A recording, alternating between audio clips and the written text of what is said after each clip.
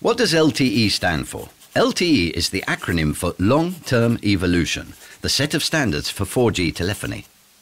Currently, due to the growing popularity of smartphones and tablets, mobile communications are experiencing a sharp increase in demand.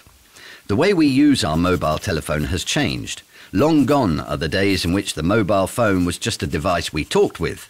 Nowadays, we're a society connected to the internet, thanks to smartphones and tablets, and things like sending multimedia messages, accessing social networks, downloading apps and surfing the web have all become part of our daily lives.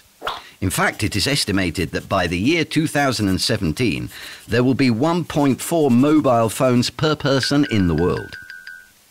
In order to cope with this increasing demand for data whilst on the move, more bandwidth is necessary from mobile networks. That's why current mobile phone technology, better known as 3G, needs to evolve to its fourth generation, or 4G. However, the new increase in bandwidth requirements for smartphones and tablets could also have potential effects on television transmissions. And why is that?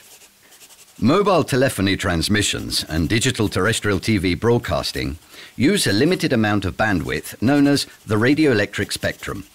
Let me explain it graphically. Both TV and telephony signals have specific slots allocated within a spectrum. If the telephony signals are expanded, it then becomes necessary to move the TV channels to other slots, because such expansion will invade their space. Once TV services are moved to other slots, the mobile signal could cause the picture on your television to start breaking up, or you might even stop receiving a channel altogether.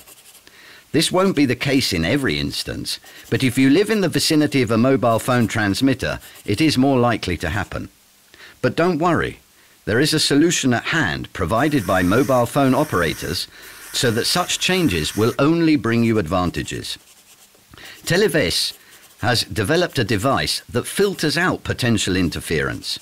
It's a simple unit that you can connect yourself at home.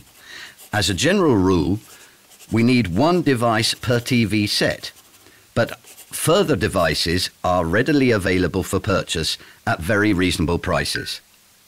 If you live in a block of flats, the TV installation may be slightly more complex, and one single filter may not do the job. If that is the case, you need to get in touch with the maintenance company, and they will be able to resolve the issue.